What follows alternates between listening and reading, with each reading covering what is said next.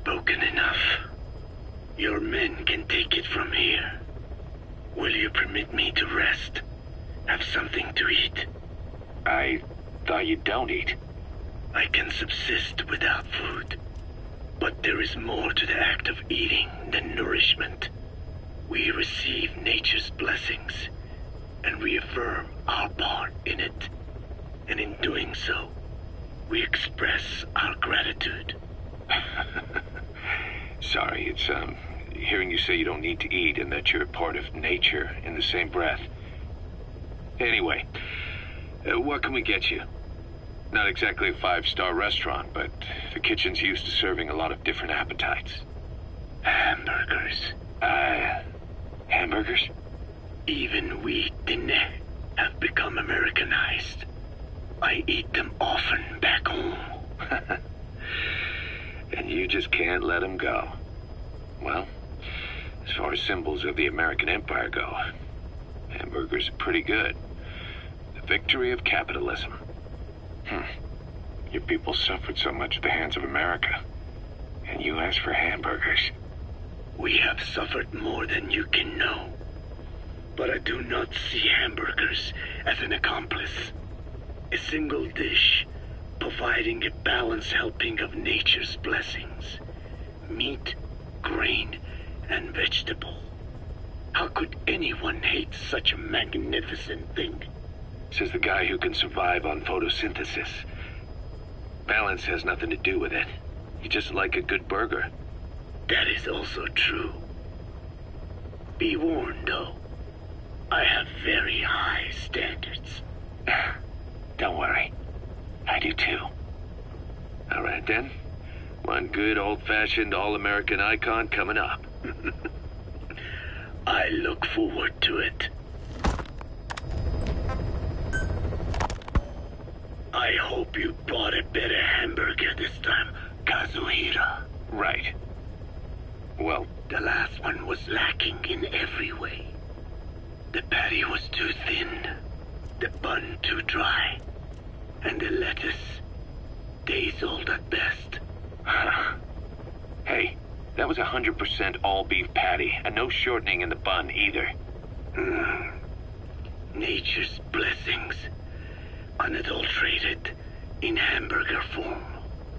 Is that it?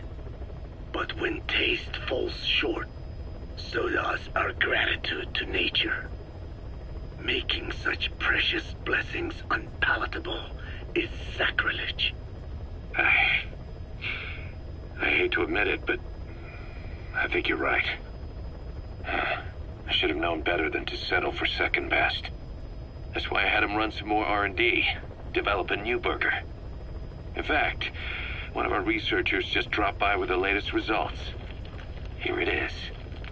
See how you like this?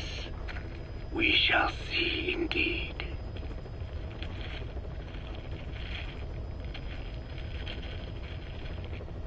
I thank you for this bounty, Mother Earth. So, what's the verdict? Not bad. And? But it does not hold a candle to what I ate back home. Everyone's a critic. Damn it. I was sure the Kobe beef, but maybe we didn't have enough. If we had any more, we're cutting into our profits. Profits? We'll be taking a loss on every unit. What are you talking about? Huh? Oh, anyway, I'll be back with another round of product. I will be waiting. Did you say product? Feeling hungry, old timer? Old timer. I do not get hungry, no. But you have a new hamburger? You guessed it. And this time we use lamb. Lamb? You're not a lamb kind of guy? A hamburger is made of beef. Who ever heard of a hamburger without beef? Yeah, but we gotta stay fresh, stand out from our competition. You're what? Just give it a try. If you say so.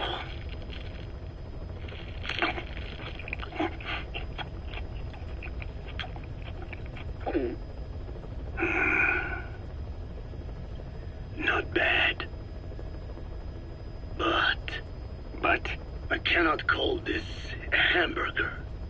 I thought we were onto something this time. Maybe the problem is that it looks like a regular hamburger. Gotta think outside the box. Too much baggage if they come in expecting just another burger. Let's see, cotton candy? To make it look like a sheep? Yeah. Just a minute. You really think people would eat that? What is it you are planning? Are you using me? A taste tester? A one-man focus group? Well, actually, already started. I got a place called, Miller's Maxi Buns. You are kidding me. Well, to be honest, business hasn't been great. No one seems to like my, buns. The Ocelot said Diamond Dog's budget did not add up. But you don't mean to tell me. What? No. Our black budget's got it all covered. I'm not embezzling GMP or anything. Still, let's not say anything to Snake, okay? Very well. However, Kazuhira, it takes more than premium ingredients and a clever recipe to satisfy the palate. Okay, so what do we do? The palate seeks one thing: chemical additives. Chemical additives. There is nothing mysterious or spiritual about good flavor. The tongue simply identifies specific amino acids, which the brain then recognizes as appealing. Therefore, all that is needed is to chemically isolate those amino acids and incorporate them into your products.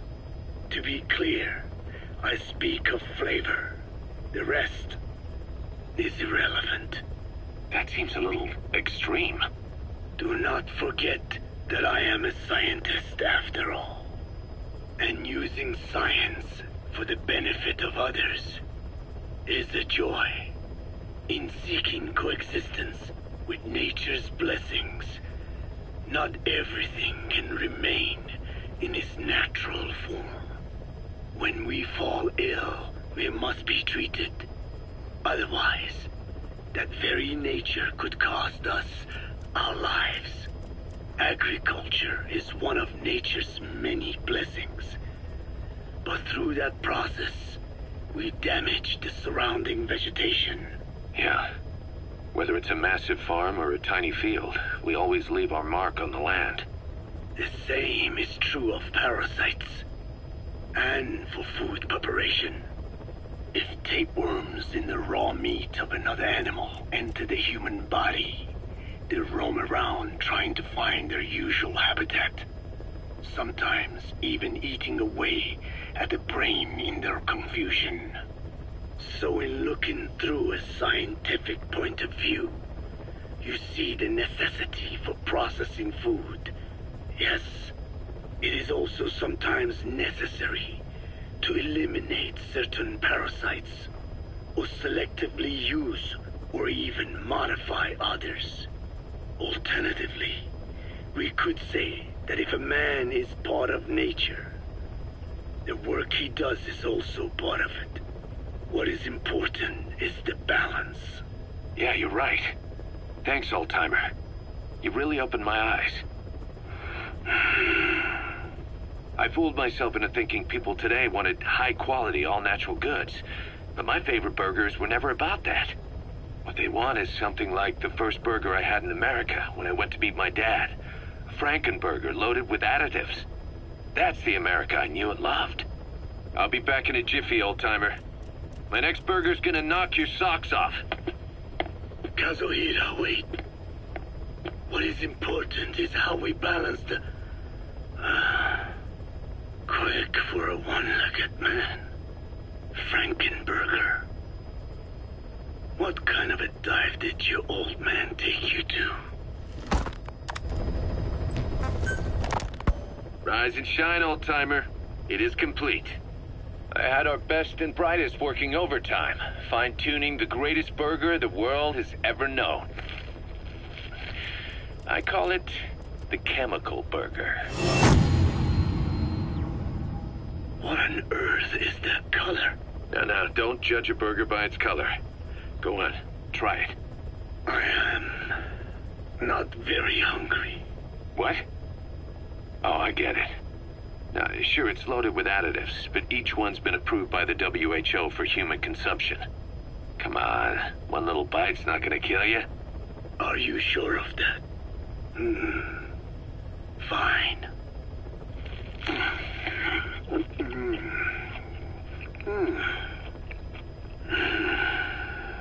Well, what do you think? It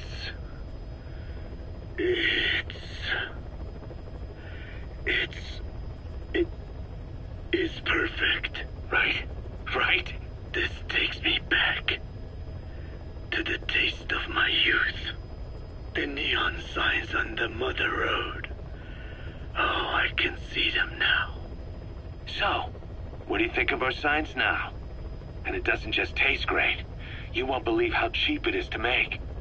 And because it's pumped up with preservatives, it won't spoil easily in regions lacking refrigerated storage or transportation infrastructure. This bad boy could even solve Africa's hunger problem. Excuse me? People will no longer fight over food or find reason to hate one another. Mankind will come together, reunited between these fluffy buns. Forget Pax Americana. Say hello to Pax Hamburgana. Pax Hamburgana. Skullface thought that destruction was the way to free the peoples of the world from American imperialism. But this is different. Tackling something head-on just makes for more conflict. Only by uniting the world can its various inhabitants truly become free. Having lived as an American parasite as long as I have, I know what I'm talking about. The chemical burger is poised to be the greatest liberating force the world has ever known. An ethnic liberator. Burger. Now all I need is a better brand image, starting with a name. I gotta run, old-timer. I'll catch you later.